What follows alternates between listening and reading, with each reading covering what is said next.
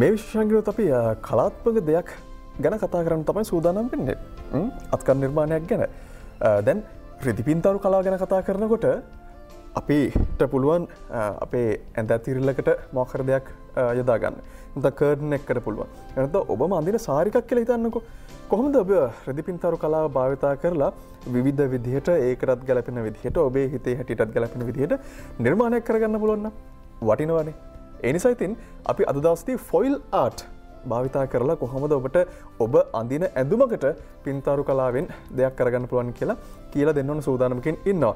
නුගසවනත් එක්ක හැමදාමත්ම රිදිපින්තරු කලාවත් එක්ක බැඳිලා හිටපු චරිතයක් ඉන්නවා. කෙනා දැකපුවම අඳුරනවා මේ නම කියනටත් වඩා.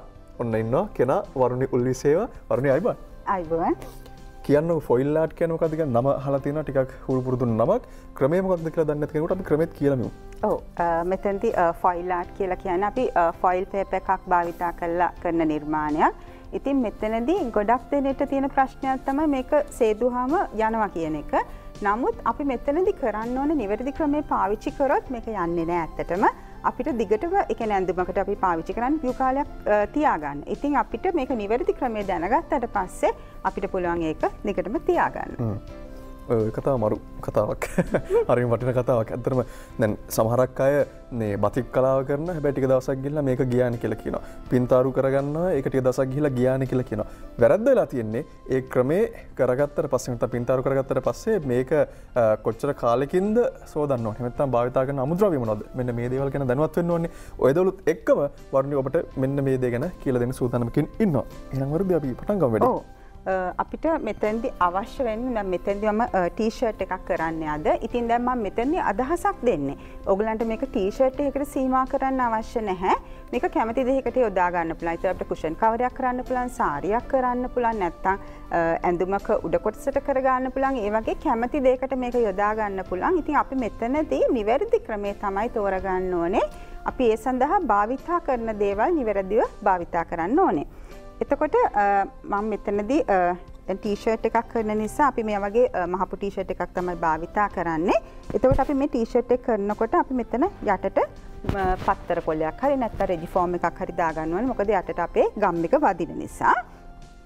ඊට පස්සේ අපි දැන් මම මෙතනදී දැන් ගොඩක් අය තව තියෙන ප්‍රශ්න තමයි අඳින්න අමාරුයි. චිත්‍රයක් ඇඳ ගන්න අමාරුයි. අන්න ඒ වගේ දේවල් තියෙනවා.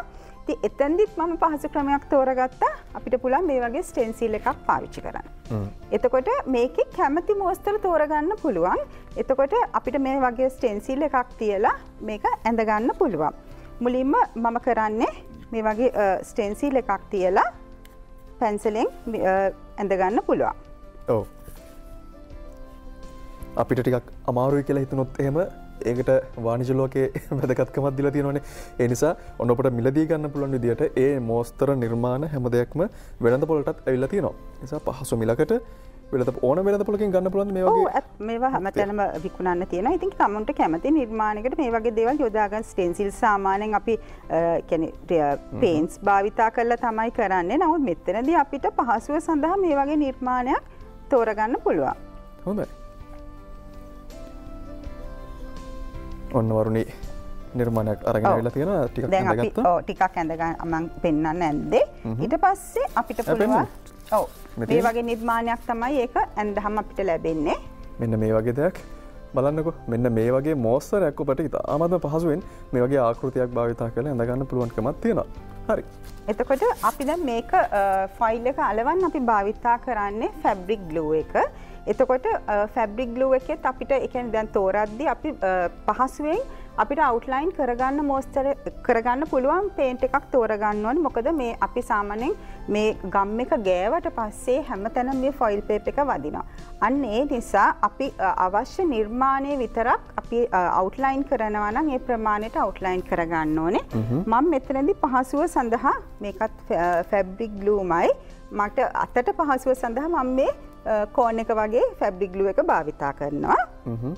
දැන් ඇඳගත් රිදි කෑල්ලක මේක ඇඳගෙන දැනට භාවිත මේ ආධාරක රඳවගෙන තියෙනවා රිජි ෆෝම් එකක. ඔබට අවශ්‍යතාවය පරිදි ඒක වෙනස් කරලා භාවිතා කරන්න පුළුවන්. හොඳයි. ඊට පස්සේ මට අප් කරන්නේ අපි මේක අවුට්ලයින් කරනවා මෙන්න මේ විදිහට ටිකක් මහතට. මොකද මෙතනදී ෆොයිල් එක ටිකක් අපි 3D ගතියක් පේනවා නම් හොඳයි. ඒ නිසා අපි ගම් එක ටිකක් වැඩියෙන් මෙතනදී භාවිතා කරනවා. මේ විදිහට අපි සම්පූර්ණයෙන්ම මේ මොස්තරේ මේ ගම් එක දාගන්නවා. හොඳයි. දාද්දී අපි එකම ප්‍රමාණයකට යන්න ඕනේ. තැනින් අර කියන්නේ ලයින්ස් අඳිනකොට පීඩියට මහතට යන්නේ නැති වෙන්න එකම ප්‍රමාණයට යන්න ඕනේ. දැන් ගොඩක් දෙනෙට තියෙන ප්‍රශ්නයක් තමයි අවුට්ලයින් එකක් පාවිච්චි කරනකොට එක එක ප්‍රමාණවල වලට එනවා කියන එක. ඔව්. කියන්නේ ප්‍රෙස් කරාම ඒකේ සීමාව තියාගන්න බෑ. එක එක ප්‍රමාණවල වලට එනවා. ඒ නිසා අපිට ඒ වෙලාවට පුළුවන් පොඩි සෙලෝ ටේප් කෑල්ලක් ඒකේ ටිප් එකට අලව ගන්න. ඒක ඇත්තටම පහසු ක්‍රමයක්. අපිට පුළුවන් මෙන්න මෙතන ටිප් එකට මේ ටිප් එකට අපිට පුළුවන් අඟල් 3 කාලක විතර සෙලෝ ටේප් කෑල්ලක් අරගෙන කෝන් එකක් වගේ මෙතනට දාගන්න. එතකොට මේ කෝන් එක වගේ මෙතනට දාගත්තාම අපිට පුළුවන් තරම් මේක ප්‍රෙස් කරත් අපිට හීනියට තමයි එන්නේ. එතකොට මේකේ කියන්නේ මේකේ දිග වැඩි කරගත්තාම අපිට හීනියට දාගන්න පුළුවන්. හොඳයි. වරුණි. ඔව්. පොඩි වෙලාවක් ඉන්න අපි ඉක්මනට වෙලාව බලමු. හොඳයි. අපි වෙනු. ඔව්. දැන් මේ තියෙන්නේ මම කොටසක් මේකේ දැම්මා. එතකොට මේක අපි දැම්මහම කිරි පාටයි. එතකොට ගම් එක මෙන්න මේ විදිහට දැම්මහම කිරි පාටයි. අපි මේක මේ වෙලාවෙම ෆොයිල් පේපර් එක අලවන්නේ නැහැ. මේක වේලන්න ඕනේ. හොඳට වේලන්න ඕනේ. සාමාන්‍ය කොච්චර කාලයක් විතර වගේ? මෙහෙමයි. මේක දැන් කිරි පාට නම් තියෙන්නේ සාමාන්‍ය ෆැබ්‍රික් ග්ලූ එකක් අවර්ණයි. එතකොට අවර්ණ ඒ කියන්නේ අපි රෙද්දේ පාටට එනකම්ම මේක වේල ගන්න ඕනේ. වේලනාට පස්සේ තමයි අපි ෆොයිල් පේපර් එක අලව ගන්න ඕනේ. අපි පෙන්නම එහෙම කරගත්තු නිර්මාණයකුත් ඔන්න අරන් ආවිලා තිනවා. ටිකක් විතර වේලුණු එක. ඔව්. මේ තියෙන්නේ ඒ වගේ වේලගත්තු නිර්මාණේ. දැන් එතෙන්දී පැහැදිලිව පේනවා ඉස්සෙල්ලා අපි කිරි පාටට තිබ්බේ. නමුත් දැන් අපි රෙද්ද වර්ණයේම ලැබිලා තියෙනවා ඒක වේලුණාට පස්සේ. දැන් මේක වේලද්දී අපි දෙයක් හොඳට මතක තියාගන්න ඕනේ. ඒකට හේතුව තමයි මේක දැන් අපි වේලනකොට ඩස්ට් එක වදින්න නැති තැනක තියාගන්න ඕනේ. මොකද මේකට ඩස්ට් එක වැදිලා තිබ්බොත් මේ ෆොයිල් පේපර් එක වදින්නේ නැහැ. අන්න ඒ නිසා අපි ඒක ආරක්ෂා තැනක තියාගන්න ඕනේ. දැන් සමහරක් කට්ටින කරන දෙයක් නේ වරුනේ මේ වේලෙන්න ඕනේ කියලා කියපුවම ගිහලා තියෙනවා ඉස්සරම අවුවේ. ඔව්. හොඳයිද මේ වැඩි? මෙහෙමයි. ඉතින් අවුවේ තියනවා කියලා ඊට පස්සේ තියලා ඒක අමතක වෙනවා. අන්න ඊට පස්සේ කර වෙන්නකම් මේක අවුවේ තියනවා. එහෙම නෙමෙයි අපි මේක අතින් ඇල්ලුවාම මේ වගේ ඇලෙන්න තියෙන්න ඕනේ. සාමාන්‍ය මද පවන වගේ තිබ්බනම් ඔව් තිබ්බනම් ඇත්තටම ඉක්මනට වේලෙනවා.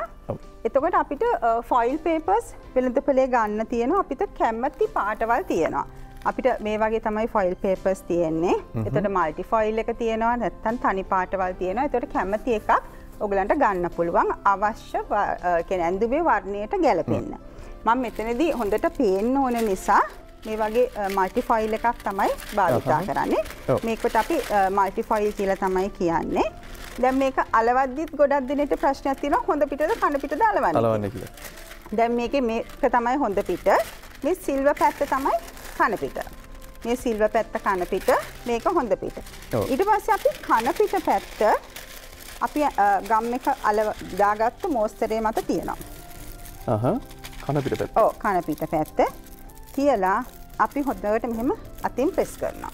ඔව්. ඒ කියන්නේ අර ඇතුළත තියෙන වේලුණු ගම් ටික ටිකක් විතර අර දාරයක් විතර හැඩයක් විතර උඩට මතුවෙන ගමන් උඩට මතුවෙනකන් අපි මේක ප්‍රෙස් කරන්න ඕනේ. ඇයි එහෙම කරන්නේ වරුණි?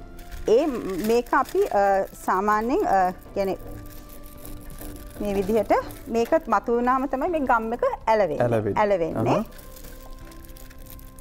මේ විදිහට අපි හොඳට ප්‍රෙස් කරන්න ඕනේ.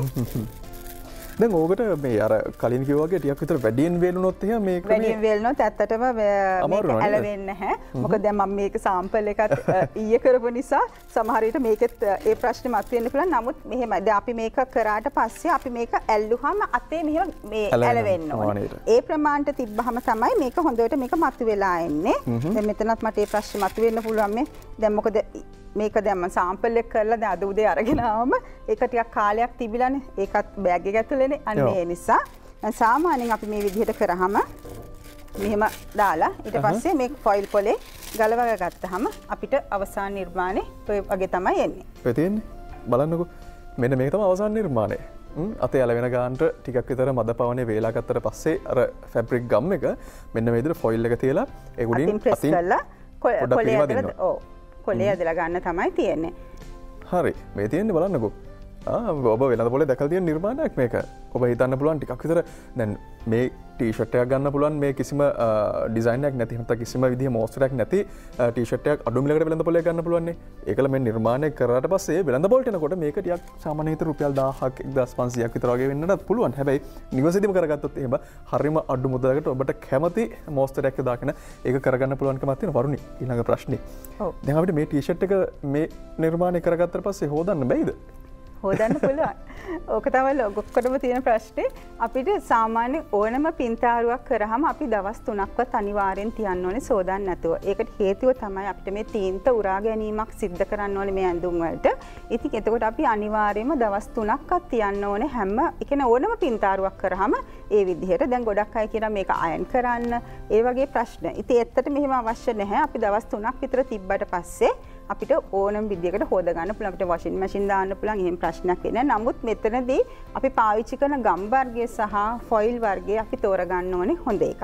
අන්න එතනදී අපි සැලකිලිමත් වෙන්න ඕනේ. අපි ගම් වර්ගය අයමතරක් මතක් කළා. ඔව් අපි ෆැබ්‍රික් ග්ලූ භාවිතා කරනවා. අපි ෆැබ්‍රික් ග්ලූ එකකින් අපි ඒ කියන්නේ දැන් නොඑක් ෆැබ්‍රික් ග්ලූ තියෙනවානේ. ඉතින් ගොඩක් අය සමහරලාට මේක ඇලෙන නිසා කෙමිෆික්ස් භාවිතා කරන්න හදනවන්නේ ඒ වගේ දේවල් තියෙනවා. නමුත් ෆොයිල් එකක් එක්ක යන්නේ හැමතිස්සෙම ෆැබ්‍රික් ග්ලූ. ඒ වගේම තමයි දැන් මේ වගේ එකක් අපිට බෝතලයකට වීදුරු බෝතල් වලට යොදා ගන්න පුළුවන්, මැටි පෝච්චි වලට යොදා ගන්න පුළුවන්. ඒ වගේම තමයි අපි ඔය තිරිවාන ගල් තියෙන්නේ. ඒ වගේ දෙයකට උනත් මේක යොදා ගන්න පුළුවන්. මොකද මෙතනදී අපිට තිරිවාන ගල් කියන අපි අහක දාන දෙයක්. ඉතින් ඒ වගේ එකක් අපිට කියන්නේ කලර් කරලා කියන්නේ කොළ හුළඟ යනවට මේ සුඩි තියා ගන්න පුළුවන්. නැත්නම් දොරකට දොරවල් වැහෙනවට ඒ වගේ ලස්සනට ඒවල් මේ හදා ගන්න පුළුවන්. ඔය කිවේ අර ගුරුමුෂ්ටය කියලා කියන්නේ ටිකක් දෙන්න නැතුව තියාගෙන දේවල් ටිකක් තියෙනනේ. අන්න ඒ දේවල් ටිකක් තමයි ඔය දීලා තියෙන්නේ. ඒ කියන්නේ මේක අපිට රෙදි පින්තාරු කලාවට විතරක් නෙවෙයි භාවිතා කරන්න පුළුවන්කම තිබෙන්නේ. ඔබට වෙළඳපොළ වටිනාකමක් ලබා දෙන්න දොරක් ගාව තියෙන ගලකට වෙන්නට පුළුවන්. ඒ වගේ දෙයකට නැත්නම් මේසයක් උඩ තියෙන නිර්මාණයක් වෙන්න පුළුවන්. මෙන්න මේ වගේ දෙයකටත් ඔබට යොදා ගන්න පුළුවන්කම තිබෙනවා කියන කාරණය වරුණි අත්දැකීමෙන් ඔන්න අය විසින් හොයාගෙන ඔබට ඔන්න ඒ කාරණෙත් කියලා තියෙනවා. දැන් වරුණි කලින් කියපු දෙයක් මේක අයන් කරගන්න පුළුවන්. නැත්නම් මේක මැද ගන්නත් පුළුවන් කියලා කිව්වනේ. මේ නිර්මාණය උඩින් මෙහෙම රස්නෙට අයන් කරාට ඒක ප්‍රශ්නයක් වෙන්නේ නැද්ද?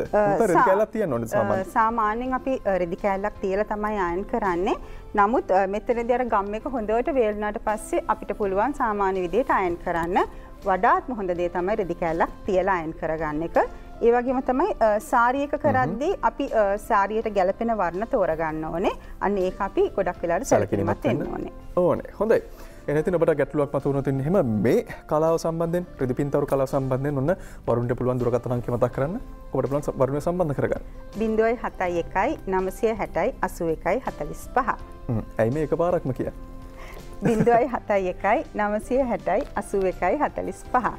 හොඳයි ඉතින් ඔබට හැකියාවක් තියෙනවා ඒ දුරකථන අංකයේ ඔස්සේ ගැටලුවක් මතුවුණොත් අන්න සැනකින් කෝල් එකක් ගන්න එහෙනම් අමතුමක් ගන්න පුළුවන්කම තියෙනවා වරුණිය සම්බන්ධ කරගන්න. වරුණිය ගොඩක් ස්තුතියි. අද දවසේදී සම්බන්ධ වෙලා මේ කලාව ගැන කියලා දෙන්න එකතු වුණාට තවත් දවසක් හම්බෙමු. ආයිබෝන්. ආයිබෝන්.